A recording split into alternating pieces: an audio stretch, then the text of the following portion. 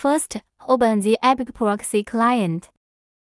Next, select target countries and cities for screening. Click on the search. The IP addresses in this area are based on the filtering criteria. Select an IP address at random. Right-click to extract. These ports are available. Which port you choose is up to you. Click on the Today list. The first IP address is the one we extracted successfully. Click on Port Forward list. Find the IP we just selected. Click on the copy. Open the Tor browser. Open Application menu. Click Settings. Click on the connection.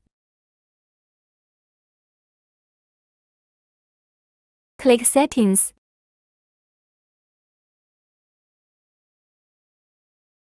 The proxy type is SOX5. Enter the replication IP address here. Then fill in the port number.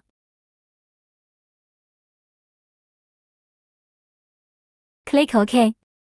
And then you can use it.